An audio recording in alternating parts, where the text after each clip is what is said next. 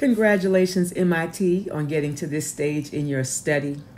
I encourage you to stay the course. It's going to be well worth it. So in this training module, we're going to unpack exegesis. Say it with me. Exegesis. Exegesis. Got it? Exegesis.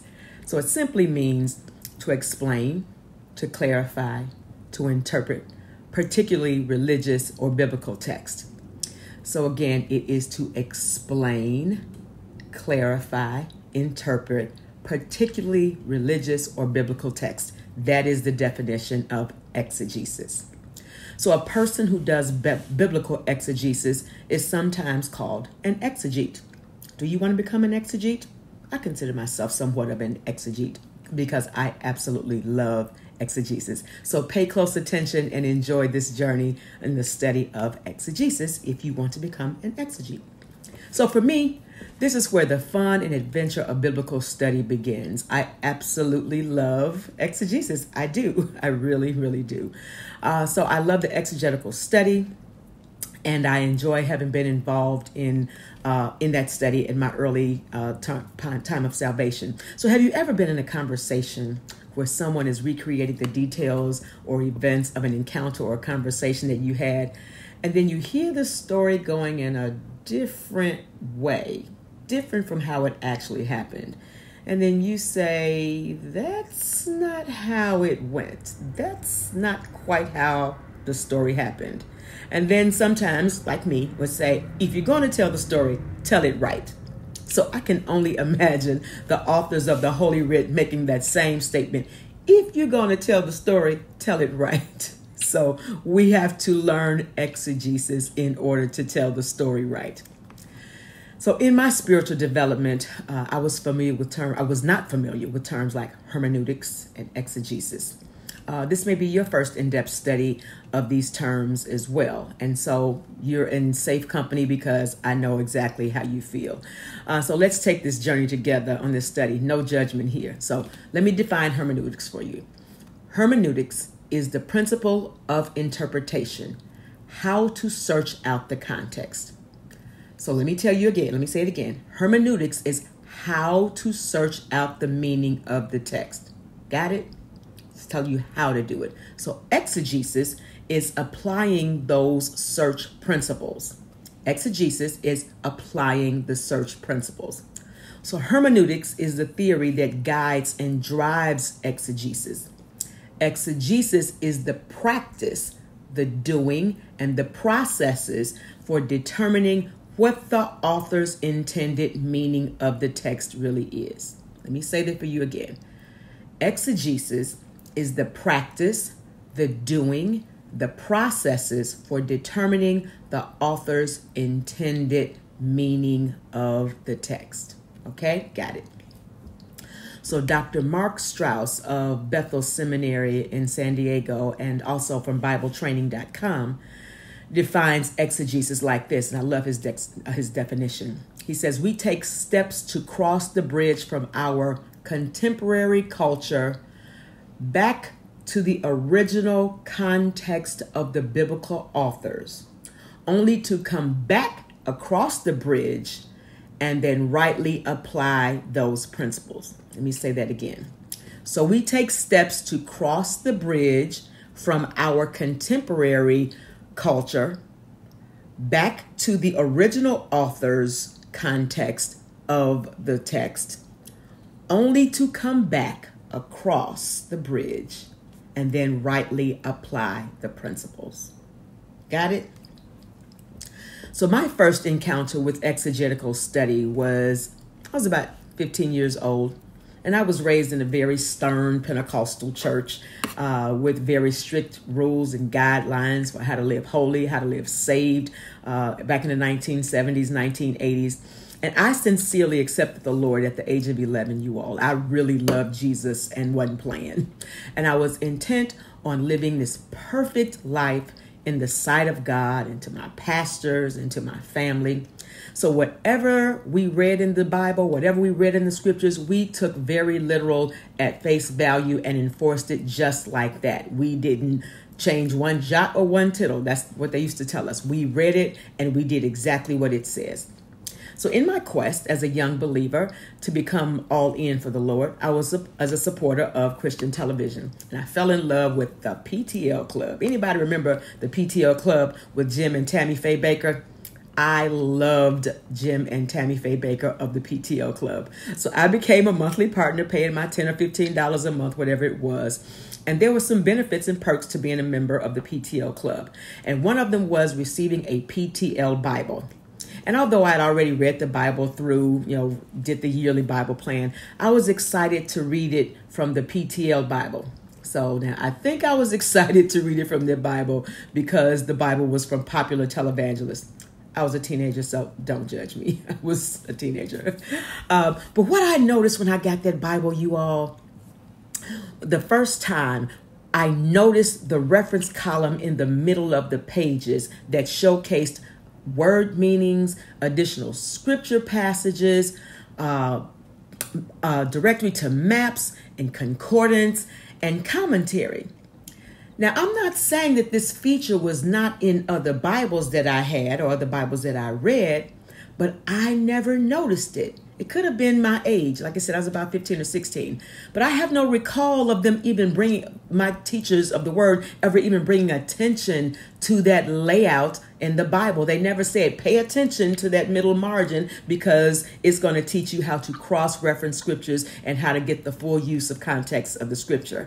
And so what I learned from that was that we had been taking and using scripture out of context because we did not study. We read a lot, but study was minimal. So when we understand the meaning of the text, we are better able to apply its principles properly. So the process of exegesis is to determine the author's intended meaning of the text. So I'm sure you've heard people say that the Bible contradicts itself. The Bible says one thing in this passage and says something polar opposite. How can you believe in a God that doesn't know what he really means? The Bible contradicts itself, and God is contradicting himself. So what I know is that these wonderful people had not heard or had any knowledge or ever been introduced to hermeneutics and exegesis, just as I had not as a young believer. So, is exegesis biblical? Yes, exegesis is biblical. In the words of Pastor John Hanna, let's go Bible. 2 Timothy 2:15 says, Paul was instructing Timothy to study to show yourself approved unto God, a workman that need not be ashamed, rightly dividing the word of truth. And guess what? That instruction applies to us today. We are charged to do the exact same thing. Handle God's word rightly. So in Ezra chapter 7, verse 10, it gives us the order for learning to handle God's word rightly. For Ezra had set his heart to study the law of the Lord and to do it and to teach his statutes and rules in Israel. So there are 3 points here. You saw me with my fingers. Number 1 is to study the word. Put the work in. Study the word. Number 2 was to do and practice the word. Put it in action in your own life. And then you can, number 3, teach the word. So study is a lot because Ecclesiastes 12 and the B clause of verse 12 says, much study is a weariness of the flesh. That's Ecclesiastes 12 and 12, the B clause. So yes, it is physically and mentally taxing to do a lot of study, but it is so worth it. It is so worth it because you'll come to understand the author's intended message. So in order to do that, we must ask the questions: who, what, why, and when of the text. Who is the audience? Who is the text referring to?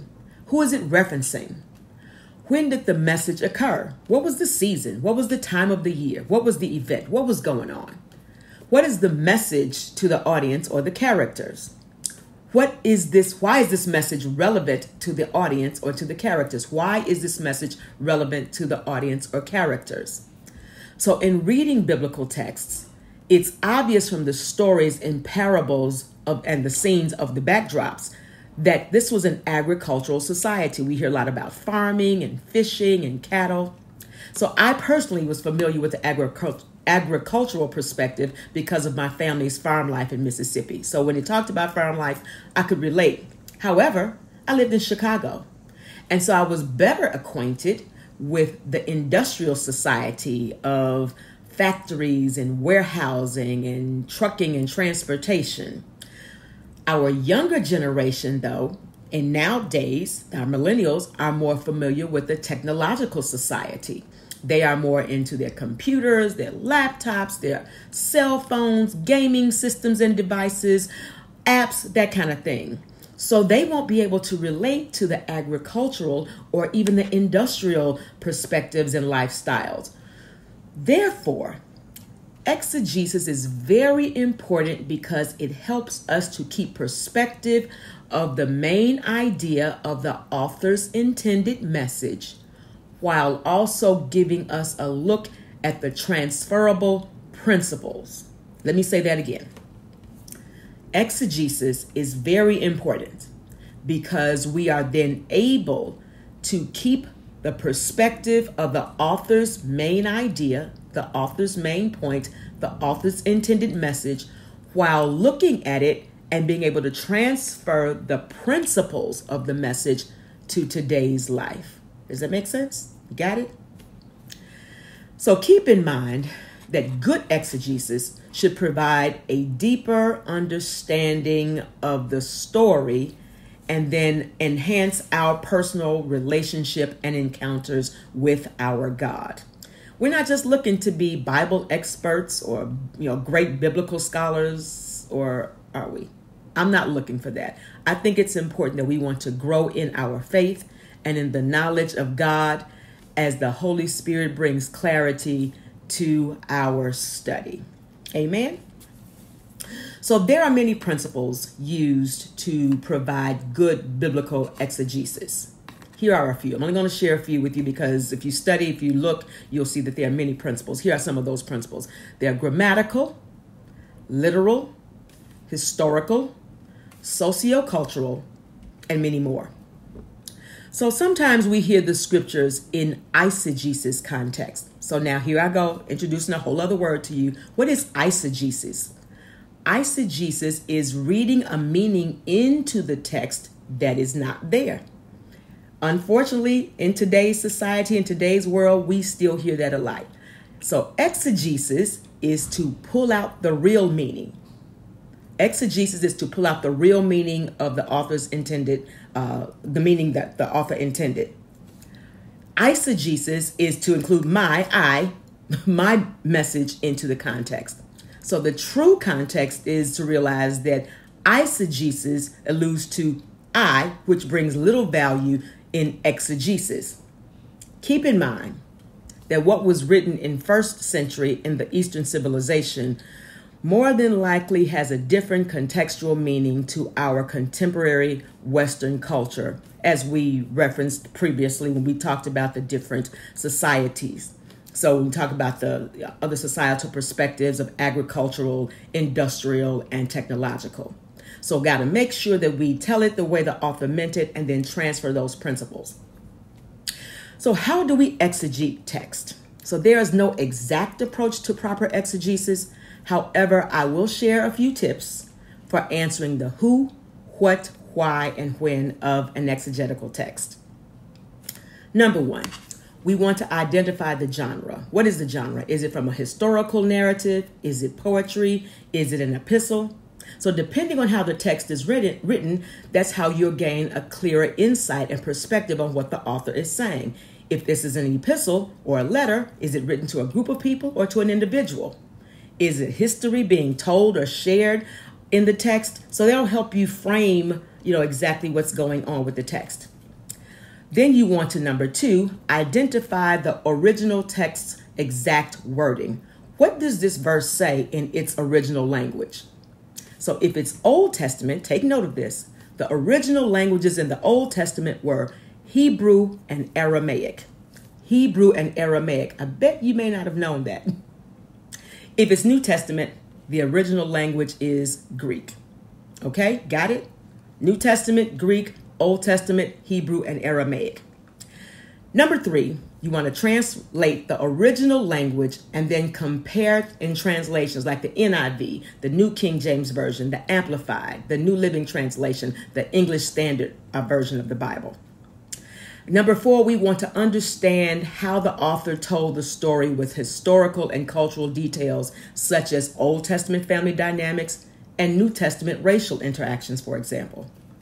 Number 5, perform word studies of key phrases and concepts. Some words and phrases have dual meanings. Let's take, for instance, the word power. So power can have two different definitions. Let me just give you 2. So it can be defined as delegated authority, the right to exercise and influence authority. That's exousia. Or strength and force of God, which is dunamis. So you've heard exousia power and dunamis power. And so depending on the context and the intended message of the author, you will know how to use the word in proper context. So go back and review these steps. I promise they'll help you. Go back and review these. I'm sure they're going to help you. So there are 4 theological disciplines. 1, biblical theology connects salvation themes by integrating the texts of the Old and New Testaments, ending with Christ as Savior and Lord. That's the biblical theology. It's all about being saved, bottom line. Number 2, historical theology is by evaluating commentary that is produced by theologians who share their understanding of the Bible and theology via commentary. Number 3, systematic theology is how a passage theologically aligns with the entire Bible. And then number 4 is the practical theology, which is applying the text of the scripture to your life, in your church life, and in the world. So I know this is a lot.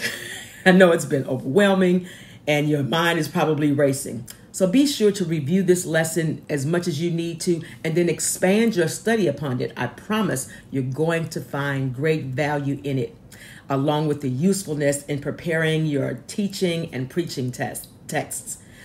So just don't get wrapped up in the, oh my God, this is a lot. It's new. But if you want to grow in your exegetical study, I strongly encourage purchase and use of some of these popular exegetical biblical commentaries. To me, they're vital for every preacher and every teacher so that we are rightly dividing, rightly handling the Word of God. So number 1 is the New International Commentary on the Old and New Testaments. The New International Commentary on the Old and New Testaments. That's the first one I suggest. The second one is the Expositor's Bible Commentary. Expositor's Bible Commentary. The third recommendation is the Evangelical Exegetical Commentary. The Evangelical Exegetical Commentary. And then number 4 is the Zondervan Exegetical Commentary on the New Testament. So there are many others, but if you want to become an exegete, I strongly encourage you to make the investment in your spiritual and word development by purchasing and using exegetical commentaries to help you with your study. So there is also a digital option called the Logos Bible software. It comes highly recommended. I've not used it, but it comes highly recommended for in-depth study and Bible study and sermon prep. And so the creators of this software boast that if you study this software, you'll never, ever take another verse out of context again. So guess what I'm going to do? Invest in that study. So imagine being able to live the abundant life that God has given us by rightly dividing the word and gaining that perspective of living whole and living holy and then bringing glory to God. So I want to thank you for your attention. I pray that this has been insightful for you. I pray that this has been illuminating for you. I pray that the eyes of your understanding are open to how to look at God's word in its accurate and most contextual form, and that you're able to share the word of God from a place that brings you joy and from a place that enlightens and illuminates and empowers others.